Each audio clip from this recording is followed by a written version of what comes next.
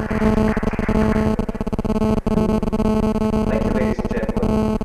Now we've come to the part of the show where we'd like to return to the multimedia aspect.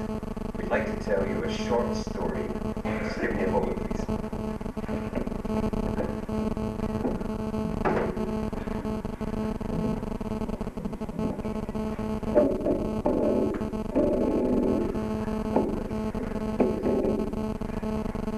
Excuse me, I like to be comfortable when I'm telling stories. I'll just put my spectacles on, I can't see it.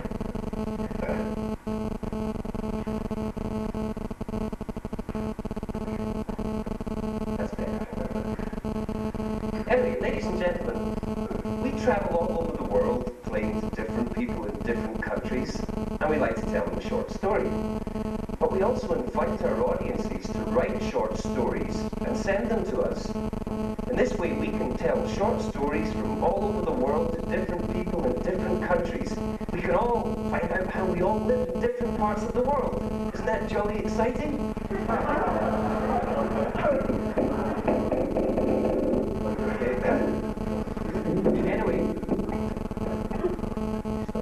Anyway, this evening's short story comes from England.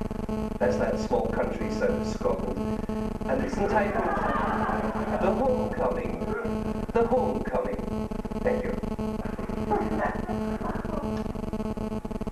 As he got off the train at Little Chortling Station, Sebastian was excited. At last he was coming home. The sun was shining, and above him in the trees the birds sang joyously. As the train raced off into the distance, Sebastian started walking down the little stony road leading to the village. He felt at one with nature. On his left, a flock of woolly sheep were playing. And to his right, the ducks swam happily in the lake. The country air was fresh and sweet. And he stopped for a moment and took a deep breath. How nice this is, he thought. I must have a cigarette. Just then, the village priest passed on his bicycle and gave a friendly wave.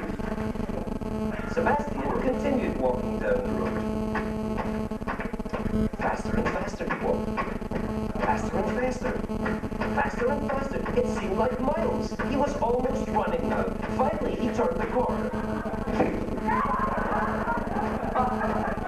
Now he was on the main road. Ah, this was better. The village high street was just as he remembered it. There on the corner stood the old water fountain. And at the top of the hill, he could just see the old house. He walked on up the hill. And as he walked, the grass was soft and silent beneath his feet.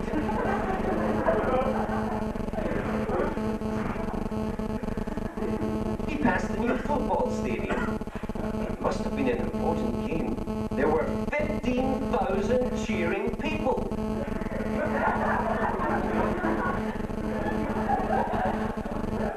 15,000 cheering people. Okay, 20,000. On he went up the hill, puffing and panting. Puffing and panting. Puffing and panting. Finally, he reached the top. And there before him was the old house. He looked through the window and saw the strangest thing. Inside, there was a big party going on. Everybody was having a good time. Bottles of champagne were being opened. Empty glasses were being smashed on the floor. Everybody was eating crisps. They were having a wonderful time. All the champagne and eating crisps and smashing glasses on the floor. In fact, there were hundreds of bottles of champagne. Everyone was eating more crisps, having a great time, smashing bottles on the floor, eating crisps, champagnes, more bottles on the floor, having fabulous time, more bottles on the floor. A great time smashing crisps, eating bottles, and somebody was smoking a strange smelling cigarette.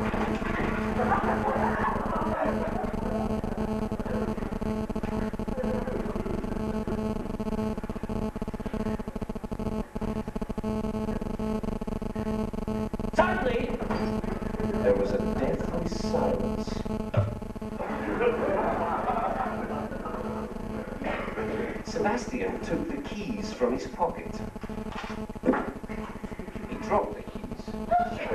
He swore. Ow! Ow! He said. Ow! Ow! He said. Ow! Ow! Ow! He fell to his knees. His arms lost control.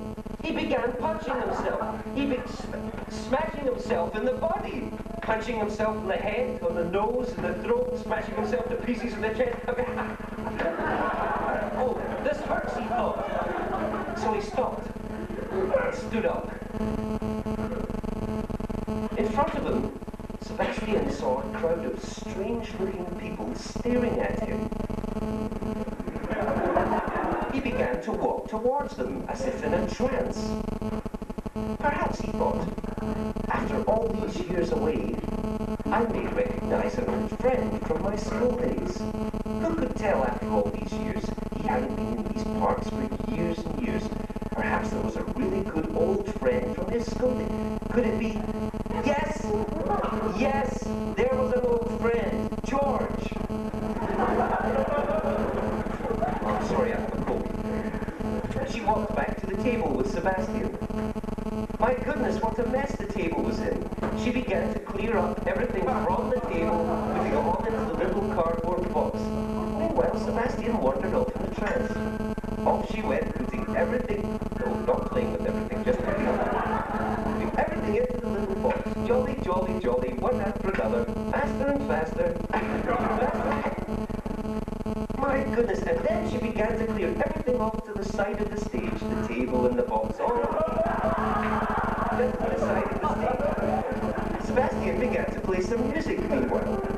Everything off to the side of the stage, little box, that jolly good, and the audience began to applaud wildly.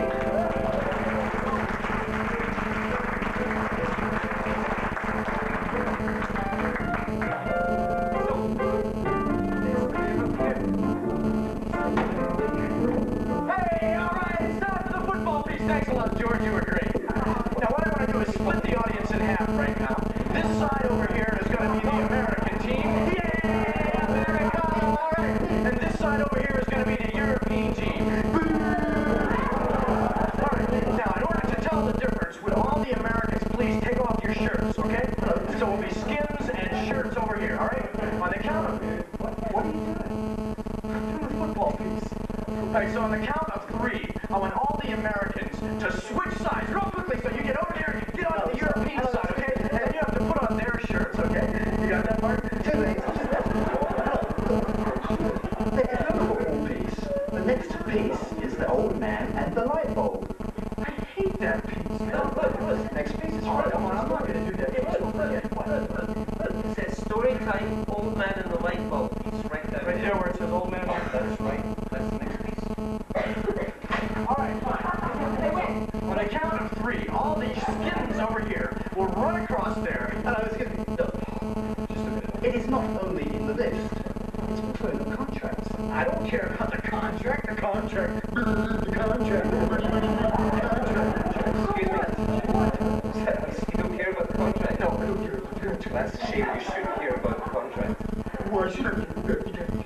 Because if you don't do the next piece, the old man and the light bulb piece, then we don't get paid. Because it's in the contract. We have to do it.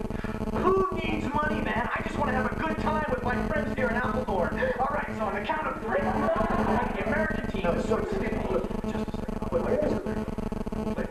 Everybody likes to have a good time. Yes. But the point is, look, if we don't get paid, if we don't do the old man and light bulb, if we don't get paid, then you can't pay us back the money that we owe you.